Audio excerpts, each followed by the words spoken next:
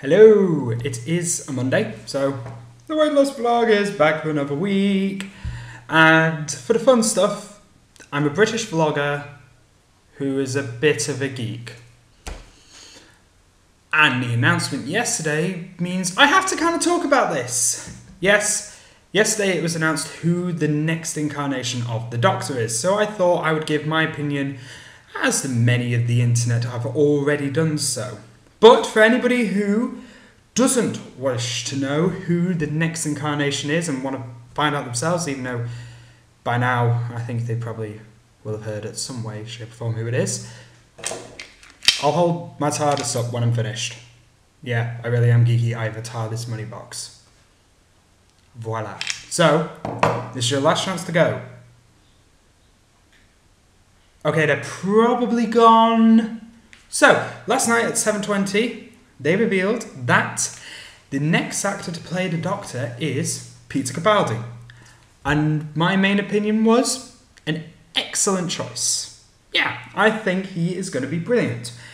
For starters, we've kind of had two younger actors play the Doctor in a row. It was high time we had an older, very well-established actor. So, Peter Capaldi, tick. Second, he has done the dramatic Torchwood Children of Earth to the humorous, the thick of it.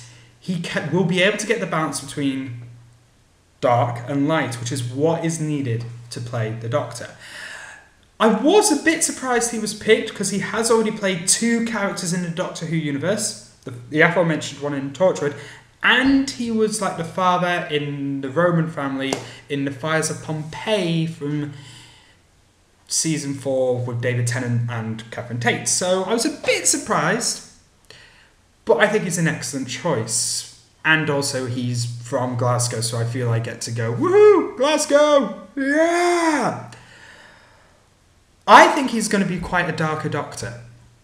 Now, from what I know, but I could be wrong because I don't really know much of the older series, it's around the 11th Doctor, Matt Smith's, that something happens that the Veil Yard, kind of an evil version of the Time Lord, happens. So I think there's probably going to be darkness from that, which will be quite cool.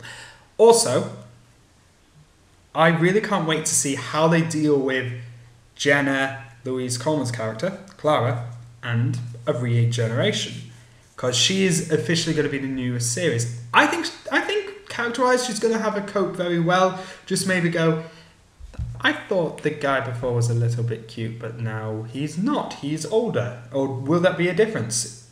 Ooh, they could do a really big thing of, like, you know, the personality instead of looks. But anyway, I think he was a great choice for a Doctor. I cannot wait for the latest series. He comes in on the Christmas day when Matt Smith says goodbye. I'm going to be a bit upset that Matt Smith's going, but hey ho, this is the nature of Doctor Who. Anyway. Right. There we go. That's the TARDIS, the show I finished. Okay.